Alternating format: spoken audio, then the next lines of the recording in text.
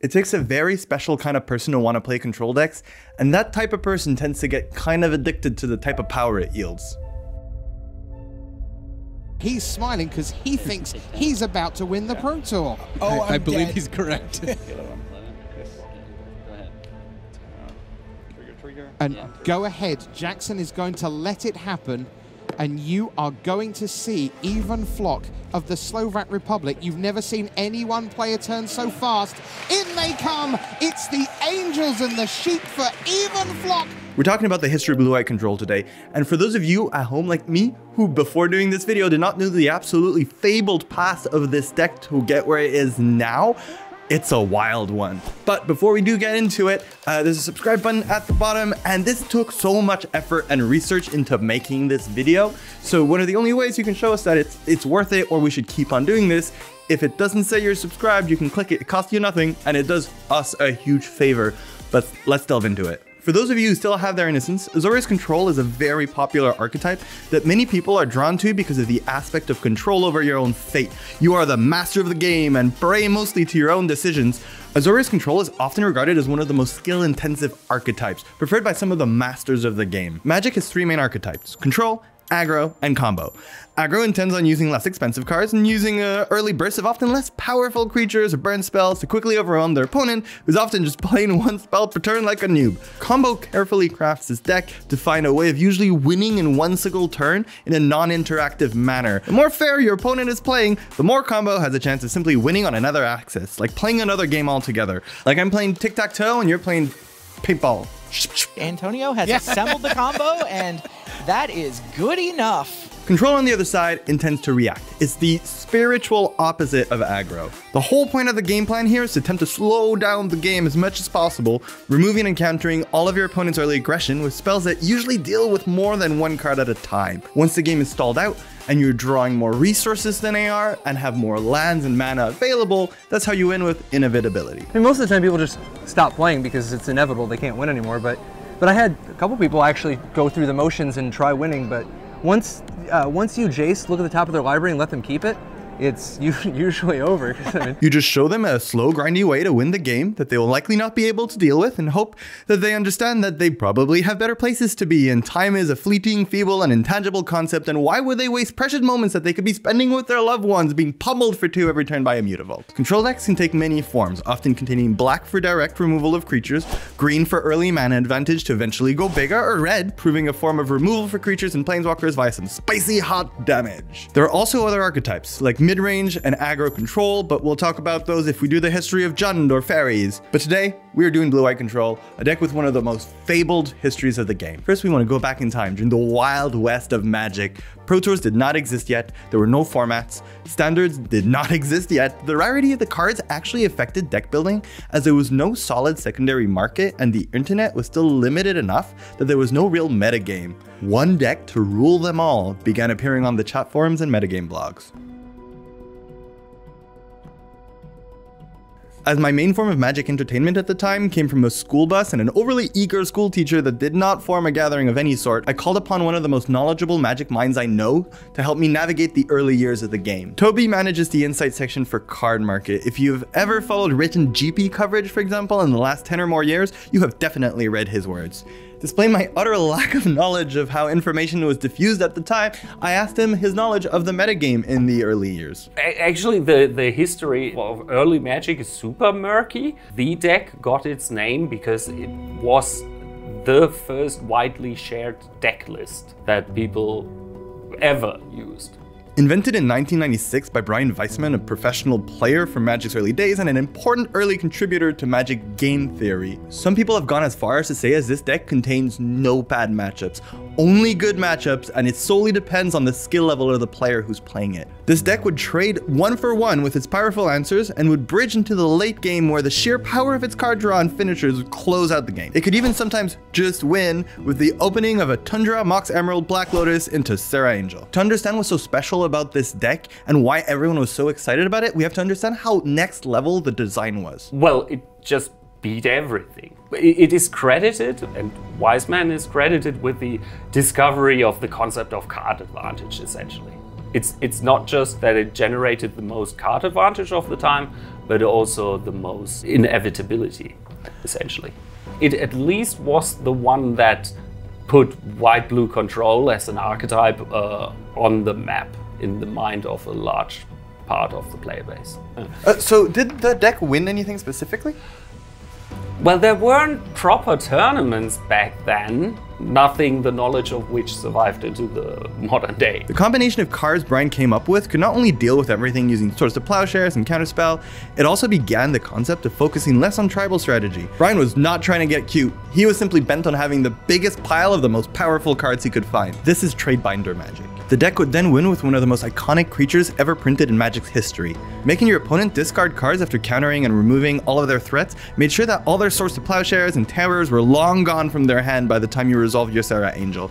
You even played one copy of Amnesia to bring the gap into that point of the game as soon as possible. One of the really fun ones is a blast from the past and a twist on how that deck could just win. With its one copy of Mirror Universe, I know this card is absolutely awful by today's standards, but the game had different rules at the time. The rules were that if you went down to 0 life, you didn't lose immediately, but only at the end of the phase. Meaning that you could go down on life, as you sometimes would do anyway playing a control deck, and then take damage from your own City of Brass, go down to 0 life, activate Mirror Universe, exchange life totals with your opponent, and then at the end of the phase it will be them dying and not you. But now let's talk about another big moment in the history of the game. The first ever Pro Tour in 1996.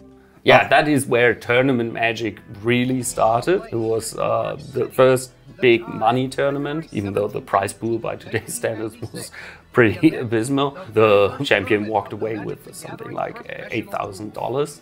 The issue that early players had before then is that they'd printed cards that were way too powerful in the early iterations of the game. The first few sets contained cards like Time Walk and Channel. Every new release of cards would come with one overwhelming problem, which is how on Yargle do you ever make something more exciting than a Black Lotus? Watsy found a very clever solution and created a brand new rotating format, Type 2, now referred to as Standard. You could only play cards from the last 2 or so years, and your deck had to contain at least 5 cards from each set. Requiring competitors to adapt to a brand new format premiered at this event. A Type 2 variant, the format required that all decks include at least 5 cards from each of the available Type 2 sets. This was since changed because the primary use of people's sideboards was then to just store bad Homelands cards. How do they get you to care about this new format with less powerful cards? Make a Pro Tour that only plays that format. The best way to play the game is to play Type 2. Why aren't you? Peer pressure. The new format came along with automatically banned cards, Channel and Mind Twist. Standard at the time even had a restricted list, meaning you could only play one of the card containing Black Vise, Balance, Felden's Cane for some reason, Ivory Tower, Recall, and Zurin Orb. Zurin Orb in particular also made for a combo with Balance, which both of the finalists decks included, because back then you could cast a sorcery, wait to pass the interrupt window where people could counter the Balance, but if they didn't, you could then still respond with instant effects. So you would sacrifice all your lands, gain a bunch of life, and your opponent would lose their lands for nothing. The very first Pro Tour was won by Michael Loconto playing the only deck we care about today, Blue-White Control. That is a proper white-blue control deck. This one wins by either control magic, enchanting something that the opponent puts out. Mostly it won by milling the opponent out. The deck includes 3 Millstone. Although it's likely not the first deck to play Millstone, it is the first Type 2 deck that ever relied mostly on stalling the game and boring your opponent to death. Because the most important thing about Millstone is not that it mills, no, it's not even that it's boring, it's that it's inevitable. If you play Recall and Felden's Cane in your deck, you can get your win conditions back, more than promising to win the game. You are making an oath to your opponent that you will not lose this. This means that if you ever get to a point where the game is stalled, they can either pick up their cards or waste both of your times. White-blue control, from the very beginning, always about inevitability. And win conditions were pretty bad back then, so that's what you had to deal with. Millstone, Mishra's Factory. It never focused on closing the game, but rather delaying and controlling the pace of the game until the very end, and then win somehow. Slow and steady wins the race, that's what I tell you. What point in the game did you really feel that you had it won? When he gave up. That was it. I also brought something. 1996, February 17th. Yes, that's the Pro Tour. Exactly, with it's a special supplement that they did to celebrate the first ever professional tournament. Here he is on the cover. Here he is on Magic the cover, card. and here is his deck list in all its glory, with the featured hallowed ground down there, and with notes on from which set each card is, because that was part of the rules. Needed to have the five. Exactly. Wow. And 62 card deck, main deck. Is that a mistake? No, like, yes, it's technically it's a strategic mistake. But I know it's off topic, but I love that there's a ticket here to pay $14.95 to get a VHS Yes. of the Pro Tour. yeah, are you supposed to mail that in stamps? although it says here qualify for the Pro Tour. Yeah. But then it lists a phone number that you had to call. That's how you qualify. That is kind of how you qualified for the first Pro Tour. Would love to see games raised to the stature of intellectual sports. I want to wish you all good luck, and I really want you to have a great time.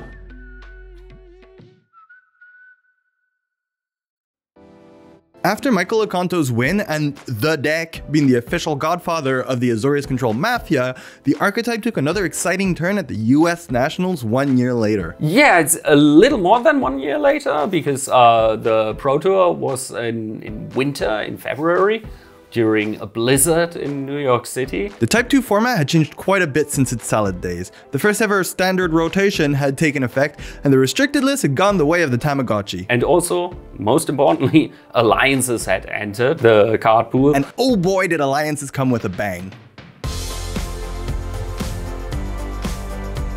John Finkel, Johnny Magic himself, entered the battlefield with a deck that played Thine Gracious instead of Land Tax, and now use it along with a combination of Brainstorm as a way to shuffle away the unnecessary cards you put on the top of your library. Yeah, my name is John Finkel. I'm from New Jersey. Finding a way to shuffle away cards from Brainstorm became a bit of a trademark of Finkel's by now, along with his Mono Blue Orphidian deck. As we talked about before, Blue-White Control needs a way to win the game that doesn't take too many slots in their deck, but allows them to eventually, truthfully, hand on their heart, promise that they have a way to win the game if this goes long. Finkel's poison of choice this time was the newly printed on Alliances Kildoran Outpost, which would be horrendous by modern standards, but again, this deck didn't aim to go for a kill basically ever, but just control everything, and then in the end have the inevitability on its side, and Calderon Outpost was just that.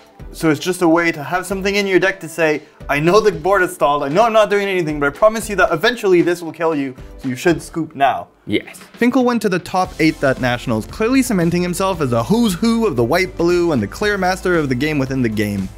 Like, Finkel is also famous, I believe, for this one play where he was super flooded, and then at the end of the turn discarded, but he only had one counterspell in his hand, I think a Force of Will, and then at the end of the turn, like, he didn't play his lands, but at the end of the turn he just discarded in his discard step Force of Will, and then the opponent just scooped because, oh god, this must mean his hand is full of better counterspells than Force of Will, and I can never beat that anymore, I just scooped. Not entirely sure whether that was Finkel or if this play is just attributed to John Finkel. It might also be an urban legend. There's no footage, right? No. And if there were, it would be in, like, I don't know, 4 pixels. Yeah, it's like Mario. Armed the Force of Will and Outpost Blue-White was flying high like a Sarah Angel, and you would think that nothing could go wrong. But Wizards had other plans with Tempest Block. Okay, score now is Justice 20, long 13. You got it. Wasteland, Curse Scroll, Jackal Pup, and this was the block that first taught decks really how to beat down. Okay, we're looking at in Mark's hand. He's got Vision Sandstalker, Stupor, Coercion, Fire Blast, and 3 lands. It was not a good time for white-blue control, and after that came, of course, Urza's Combo Winter. Oh, jeez, where did that come off from? The top. Good God.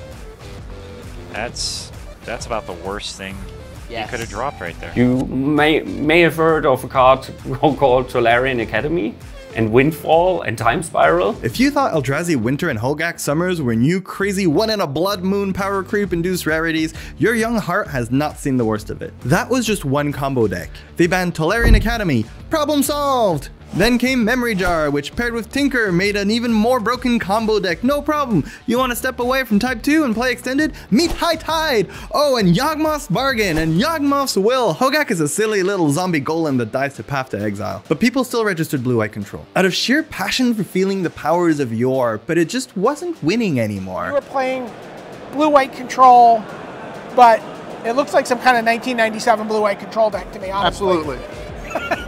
Was that your intention? Well, I am old school, so when people tell you to put creatures in your deck, I right away think it's a bad idea. It's like how today when there was always a random 4% of players at any tournament playing Blue-White Control and no one knows why? But the control freaks would eventually get their reprieve. Tempest went the way of the dodo and damage on the stack, and 2001 came along with a fresh new metagame and... Standard was at a rather moderate power level. Very sedate pace, kinda. And the big thing that people did was cast Fires of Yavimaya on turn 2. And would spice that soup with large green fatties with haste. Blastoderm is a particular culprit and, believe it or not, was once a cube staple. Oh, the times! Better go and catch them because they are a changing Blastoderm. Ordinarily wouldn't be able to deal 20 damage to the opponent because it goes away after 3 turns as a 5/5 creature. But if it has haste, then it can actually kill an opponent.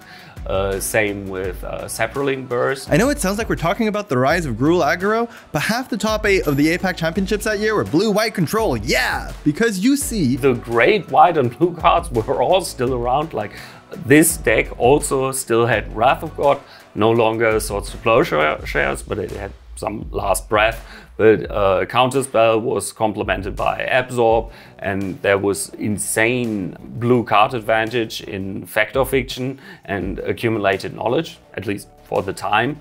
This deck also once again had the inevitability on its side because it would draw more cards. It had the tools to get rid of almost everything because still no Planeswalkers in Magic. This one again would just blank all of the opponent's removal and would win with Millstone. Did it only really just win with Millstone? Yes, in the main deck it would only win with Millstone. That's annoying. It is very annoying, but that is white-blue control for you. And if you're watching this video, you are one of us, a fan of inevitability. You are here for a good time, not a short time. Then obviously once the Planeswalkers showed up, there was also like white-blue control cherished those very much. And I know this is cheating, but that was the last time the Blue-White Control flag was raised high. Not because control was bad, no, but because multicolor spells became wild. Murray's Wake shifted the deck into a banned Ramshell. Along with Decree of Justice, it was hard to argue playing some of the old spot removal and card draw. This deck would look into the Eero piles of recent times and probably just think it's staring into a mirror. Soon after Jace the Mind Sculptor became popular in control shells, those control shells kind of morphed into Caw-Blade. Caw-Blade is the end of control in this era. The deck got Jace and Stoneforge uninvited from the modern format in its inception and generally started an era of panic about power creep. I'd like to do a deck tech today that doesn't have 4 Jace, but... When Innistrad was released in 2012, Delver decks were just too powerful. The combination of aggressive creatures, occasionally with hexproof, backed with efficient spells with Phyrexian mana and counterspells was just too much for control to handle. But then Return to Ravnica was a huge moment for control mages and the game in general. It brought along some control staples, Sphinx's Revelation, Supreme Verdict, Azorius Charm, Syncopate, Detention Sphere, Jace Architect of Thought. It's just silly, really. It's almost like Wizards printed an Azorius Control pre-constructed deck in Return to Ravnica. But the Jund Menace was too strong. Blue-White Control is only 1% of the metagame of that year total, compared to Jund at 11% and Abzan Junk Reanimator at 13%. Once those subsided, the reign of terror of Mono Black and Mono Blue Devotion began, and almost 40% of the metagame share that entire year. But Control held strong as a solid third deck option. Waving the Control flag up high, Huey Jensen came second at GP Dallas with what is the most true to nature blue-white deck I have ever seen. And you want spheres and verdicts. That's all that Jensen's deck is. Yeah, it really is. Outside of one single Elspeth Sum champion, his only other win condition was 2 Mutavaults. If you somehow got rid of those, he would just use his singleton Elixir of Immortality to shuffle his graveyard back into his library and hope you die of old age watching him draw a card at a time. Blue-white then settled down for a few years like a slumbering dragon, which is ironic because it somewhat came back in nature in the form of Esper Dragons during Tarkir block. Were you the one I was talking to earlier that said you have Shota as the most intimidating opponent you could ever sit across from? Yes. But then Idris Elba himself, Teferi hero of Dominaria, proved his name to be ultimately kind of accurate. Rumors of the possibility of blue-white control became louder and louder during Dominaria spoiler season. Way more powerful. So if 5-mana Jace could be played in standard control decks, it's hard to see that Teferi isn't going to be good enough. It petered out at first, but Leo Lahonen brought this beast of a deck to GP Birmingham and lost to none other than our friend Simon Nielsen in the finals of a top 8 that is almost comically only comprised of Rakdos aggro. What shocked everyone at first watching the coverage, including myself, was the deck's utter lack of a win condition. It looked like Leo forgot to bring one. Yes, you had a single Gideon at the trials that could poke your opponent for 4 or 5 turns in a row, but that was not really why you played it. Inevitability was the name of the game here, and your opponent had to just scoop at some point if they ever wanted to get to game 2, because what Leo did, which was brilliant, is that he used a defensive ability on Teferi as a way to slowly win the game. It was not fast. He probably almost never got there, but any opponent hoping to grind it out had to know that at some point, Leo would simply let them draw their deck and lose to running out of cards, whilst he would keep playing forever. And this is because the card designers forgot to put one very important line of text on Teferi: the word another. Teferi could at some point in the game begin tucking himself back into his library every time you played him. This usually happened after you had taken complete control of the game and eventually ultimated Teferi, allowing you to exile one of your opponent's lands every turn. Blue-white never really had a great time to shine since then in Standard. The cards have just become too efficient. The concept of trading 1 for 1 as you just draw cards does not have the same effectiveness it once had. Even if he Ether Gust something, with all the food he has, with Legoski has access to, with the Trail of Crumbs, he can just find it and potentially even recast it again. But let's turn back the clocks to everyone's favorite format, Modern. Control generally needs to know what it's fighting against to bring the right weapons. I am not gonna lie to you, it did not shine at first. Man lands, which are lands that can turn into creatures, were a huge problem for the archetype, until Ixalan. The biggest problem with Blue-White Control is that one of its toughest matchups was Tron. You just couldn't interact with their lands very well, you had things like Spreading Seas, but there are easy ways to destroy it. Well, with Field of Ruin being printed in Ixalan, it now gave Blue-White Control not only a way to deal with Tron, but as well with so many greedy mana bases in the metagame, you could Field of Ruin a non-basic land, and a lot of decks either wouldn't have a basic land to fetch, or if you use multiple fields, it would just be Stone Rain. How do you want me to introduce you when I start talking about you?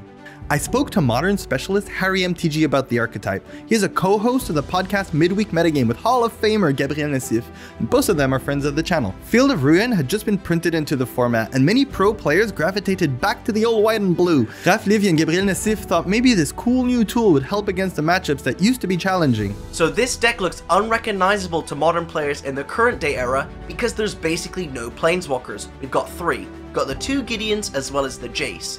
The Jace looks terrible compared to the value Planeswalkers we play nowadays, as well as the Gideons is looking to lock the opponent out of the game with the emblem. You can have a peek at the mana base for a little bit of nostalgia. Gab's deck would control the board and stall out the game until he could win with one of his 4 Celestial Colonnades, a card that is much too weak for today's Modern. Another card that really dates this deck is Vendilion Clique, which used to be a staple of the format, commanding a high price tag, yet it has not seen play in Modern for quite some time now. Vendilion Clique was played as a really nice Thoughtseize, so what you would do is cast it in the opponent's draw step, you would take the best card out of their hand, and because the card quality in Modern was a lot lower than it is now, a random card is generally better than the bomb in their hand. But Vendilion Clique isn't good in current Modern, because not only is there a load of ways to deal 1 damage, things like Lava Dart, Fury, Ren and 6, taking a random card out of the opponent's hand in their draw step isn't that great because most decks have way more 2-for-1s in their hand. Although Nassif did not top 8 this event, the return of Azorius control got a lot of people salivating at the idea of playing draw-go control decks. Snapcaster in combination with Opt and Field of Ruin became tier 2 mainstays of the format. The format became one brimming with aggressive decks like Affinity, Phoenix, and Dredge, all decks that Control and its sideboard Bay, rest in peace, were more than prepared to tackle, especially after the Jace the Mind Sculptor unbanning. This all leads up to my first ever big competitive tournament with Blue-White Control, and I actually managed to win the event. I brought a nice deck after War of the Spark was released. I played a load of things that may confuse you. 2 Surgical Extraction in the main, 1 Absorb, a Wrath of God and 2 Supreme Verdicts, 2 Wall of Omens, a Condemn. Some of these specific choices, Surgical Extraction was in the main because of Arclight Phoenix as well as Dredge. That deck was everywhere, especially in the UK, so I decided to play 2 in the main. Wall of Omens at the time, because War of the Spark provided so many Planeswalkers, the general idea was you play a Wall of Omens on turn 2, a Narset on turn 3, or a Teferi on turn 3, and you protect it by blocking. Isn't that funny? You would never do that in today's Modern. I was also playing Absorb. I think a lot of you FNM warriors understand, always there's that guy who's playing Burn. At that time, I knew that there would be those Burn players, and it actually helped me win the quarterfinals of this event because I absorbed a Boros Charm. Like the last brown leaves on a late autumn tree, you can see the setting sun of a card we just mentioned. The best and worst part about this deck is this is the last time that I registered for Celestial Colonnade in a Modern tournament. Here, I thought it'd be amazing because Colonnade is a great blocker and a great attacker when you have Planeswalkers ticking up, but sadly, it was actually becoming too slow for the Modern format. Like I said, the top decks were all aggressive decks, and that was very hard to compete with. As well as with humans on the rise, you needed to be hitting your land drops consistently and untap so that you could cast removal spells, as well as wraths on curve. This deck is already looking closer like what we play nowadays, but it still has some cards we had early hopes for at the time, hopes that have since petered out. I'm looking at you, Narset. We don't play that at all in Blue-White Control now. Narset was really good against Faithless Looting. Obviously Faithless Looting is banned now, but at the time everyone was casting that card and Narset just made people discard too. As well as Manamorphose and things like Storm, you had a lot of incidental card draw which Narset fought.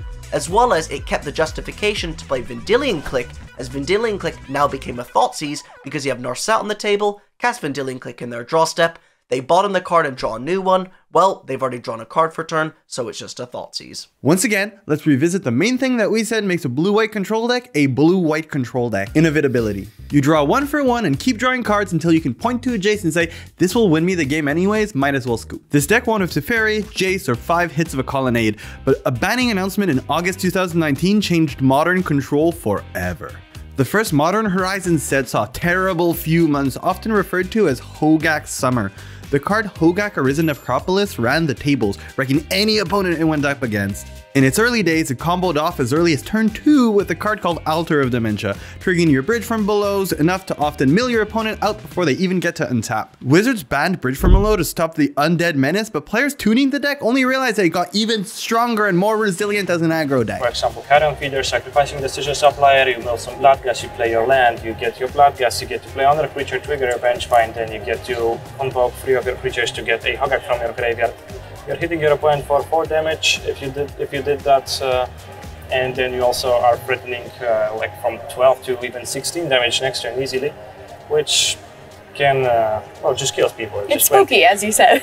Ian Duke published the announcement that Hogak had to be pulled out of the format because it was simply making it unfun. While he was at it, he also jailed Faithless Looting, some say unfairly, and added 1 line of text that changed the way Control Azorius mages would view their game plan forever. When Stoneforge Mystic got unbanned, I was planning to go to Cardmarket Series Paris, and I decided to bring the deck. I knew that there was going to be a lot of Amulet Titan at this event, and Stoneforge Mystic getting Sword of Feast and Famine was really powerful against that deck.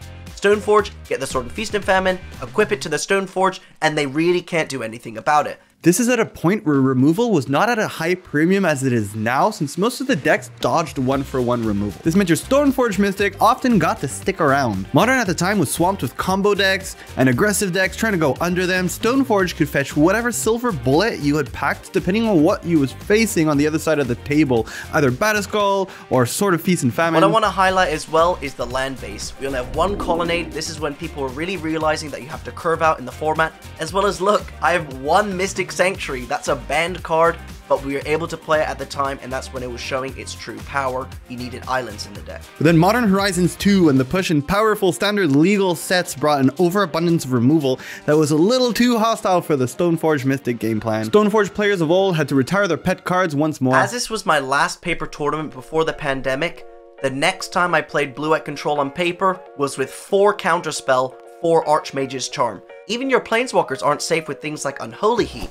So, because everyone's going low to the ground on removal, everyone has efficient, permanent style removal spells, you just can't play things like Stoneforge Mystic anymore. You have to play on the opponent's end step with things like Archmage's Charm. Or Counterspell, or Memory Deluge, or Wandering Emperor. Yes! Give it a read if you don't believe me. If you've been out of the loop for a while, even Planeswalkers can be played on your opponent's turn now. You don't ever need to touch your lands on your turn anymore. So the history of Blue-White Control for me, I used to be tap-out control with Spreading Seas, Field of Ruin in my main phase, Serum Visions, but now I'm just looking to cast things on my opponent's end step. Draw 2 with Charm, cast my Wandering Emperor, flashback my Memory Deluge. Thing is, no matter how popular this way of playing the game is, it's just not converting into results anymore. The deck currently sits in 13th place at 2.5% of the metagame share on MTG Goldfish.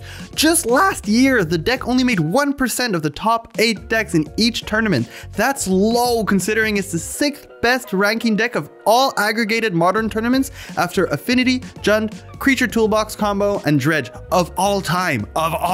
Does that mean that you think that Blue-White Control will never be a viable deck again in Modern at all? I think right now in Modern, the mana bases are too powerful. You don't have to be just limited to 2 colors. With all the fetch lands and Ren and 6, you can just play 4 colors and cast the best cards in the format. So, if Wizards even prints a good card, the 4-color players who have perfect mana will probably just splash for it. So I think that there needs to be a banning or a change to the format for Blue-White Control to come back on top again. We'll see what the future of the archetype is, but I doubt it has another heyday left in it. Cards are more and more efficient now, and the answers are much more polyvalent, making it hard to simply present inevitability. The deck still made the qualifiers of the last Legacy European Tour in Paris, so I'll keep my eyes bright. That's it for now, folks. That's all we know about Blue-White Control so far. We'll see what the future holds.